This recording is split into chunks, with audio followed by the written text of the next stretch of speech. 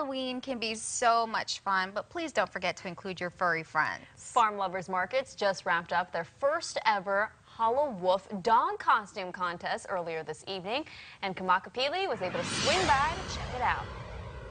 That's right. It's always fun when we get to enjoy ourselves, especially with this holiday season, but we can never forget our furry friends. We need to include them and give them some fun. And tonight going on, there is a Hallo-Woof Dog Costume Contest. First time ever from Farm Lovers Markets. And for more information about that, we were able to snag over Curla DeVille before she got a little bit too busy. Pam, thank you very much for having me. I'm so happy you're here. I wish I dressed up in my Dalmatian costume. Now, You wouldn't want that. This is the first time you guys are putting this on, Hallo-Woof Dog Costume Contest. What is this all about, and what are you guys expecting this evening? It's all about fun, darling, and of course I need my winter coat. No, we love dogs here, and we just wanted them to come and celebrate with their owners. I hear that so far, well, this will actually be going on throughout the evening, but you have about 23 contestants so far. So far, and they are adorable, and I'm taking some of them home with me.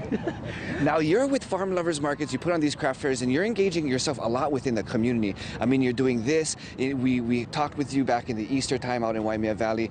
What are you doing? Anything coming up next for the next holiday coming right around the corner?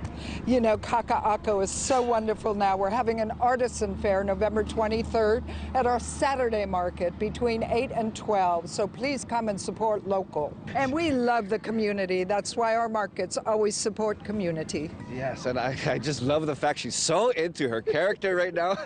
Now tonight, you know, out of the 23 that you have, what were the coolest costumes so far with these dogs? Well, we'll let the judges decide that. We're going to have a parade at 6 o'clock, and then we'll figure out who gets the prize. I gotta say, there was one dog that was walking as a Starbucks cup, but the way that they put the Starbucks cup around him, that was really interesting. It's always fun to see what creativity people can bring out. So clever. So clever. So again, to find out more about Farm Lovers Markets and all the festivities coming up for them, check out, what is your website again?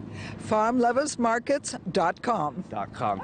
With this all being said, have a great Halloween season, a Halloween trick-or-treat tomorrow night, and again, include your dogs and have a good furry time. Kamakapili with K2NT News. Back to you guys in the studio.